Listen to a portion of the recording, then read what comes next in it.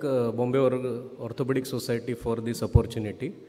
In metacarpal shaft fracture, we should identify three important issues. And number one is called malrotation, which if we don't correct the malrotation of the fracture, it affects the function of the hand.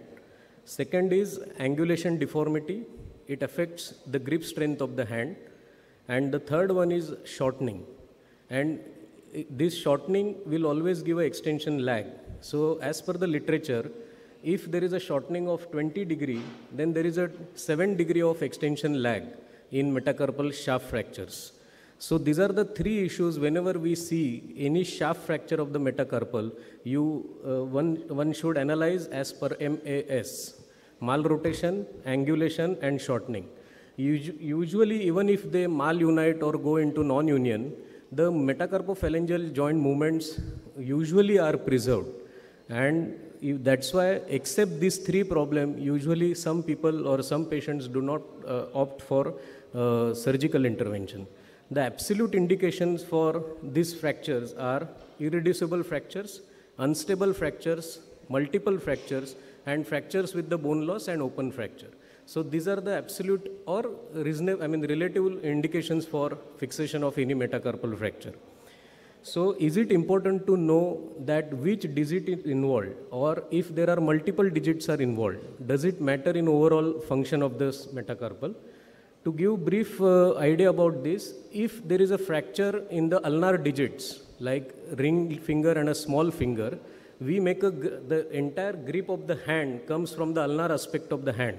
So that's why, and the second important point here is carpometacarpal joint in the hand has maximum mobility. So that's why accurate reduction and accurate union at ring and small finger shaft metacarpal fracture is necessary. If there are multiple digits are involved and if you immobilize them for a longer duration, we all know that the stiffness takes place, and then another problems like reflex sympathetic dystrophy can happen, and that will hamper the grip strength of the hand. So, and the third important point, if there is a, sorry, the screen is not visible.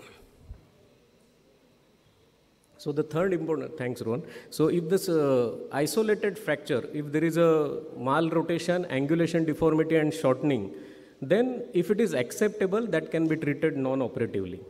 Let us take one example of three problems in the metacarpal shaft fracture. So this is what we usually see.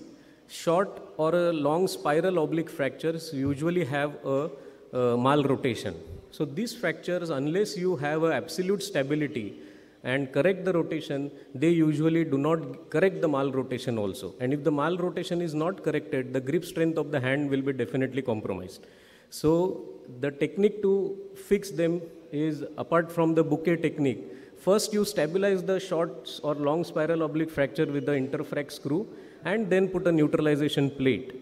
And this is how the X-ray looks, and they usually have no union complications, or they usually unite well in time, and you can start mobilization in 3 weeks' time.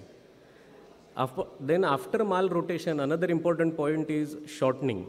So as seen on the X-ray, which is on the left side, now this is not probably a grossly, the angulation deformity is not very severe. But if you see the length of the metacarpal of the 4th and 5th digit, it is definitely shortened. So these patients, if they unite in this position, their grip strength is going to be affected. And when they make a complete fist, the loss of knuckle prominence is usually a major issue to have a proper function of the hand. And that's why to correct the shortening or to achieve a proper length, they need a stable fixation. This I have fixed with the plate. But another technique is like a multiple stacking of the small wires can also be attempted. But you need to have the adequate length of the metacarpal, especially on the ulnar digit. Now the third point is displacement and angulation. So this is the isolated metacarpal shaft fracture, where the angulation is usually, in index finger, 20 degrees angulation is accepted. Middle finger 30 degree angulation is accepted, and ring and small finger 40 degree angulation is accepted. These fractures, they show radiological union very late because they they may not unite also because of the soft tissue interposition in between the intermetacarpal muscles. So this is the technical aspect. We usually consider open reduction.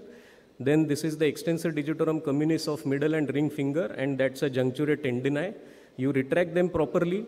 Then the interposed soft tissue needs to be debrided adequately and clear the edges of the fragment, and this is how you do the plate osteosynthesis. Once you put the plate, you have adequate periosteal cover or a soft tissue to cover the implant, because these implants should not be in direct communication or in contact with the tendons. If they are in direct contact with the tendon, then there is a possibility of attrition rupture or a weakness in extension lag. So once you cover that periosteal layer, the restoration of anatomy is almost near normal. And this is how the post-op X-ray looks.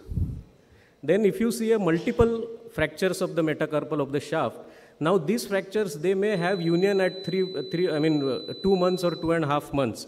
But then these needs to be fixed with interfragmentary screws. Whenever we are fixing these fractures with interfragmentary screws, remember these fractures have different planes. They are fractured. So the interfrag screw should be in a different planes. Then only you will be able to correct malrotation properly. So for second and third metacarpal, we have intermetacarpal space approach, and fourth and fifth, you can approach through fourth intermetacarpal space. This is another digit. When the central digits are involved, usually union and range of motion is not an issue, but the grip strength is the main issue. They can be fixed with small tension band wiring. Nowadays, with good quality of implant, we don't need to use tension band wire. What should not be done for a hand fracture is we should never strap like this and consider union, because they will not give problem only at MCP joint, they will give problem at PIP joint also. So once you fix them properly, they can have a adequate function. So if you achieve a proper angulation correction and a length is maintained, then they can have a proper angulation correction. So remember MAS in metacarpal shaft fracture, ulnar digit should be offered surgery, and evidence says that early mobilization can be done with the open reduction and plating, followed by interfrag screws and implants and K-wires. Ultimately, the function is usually normal if you stabilize them properly. But early return to work can be predicted with above treatment option. Thank you so much.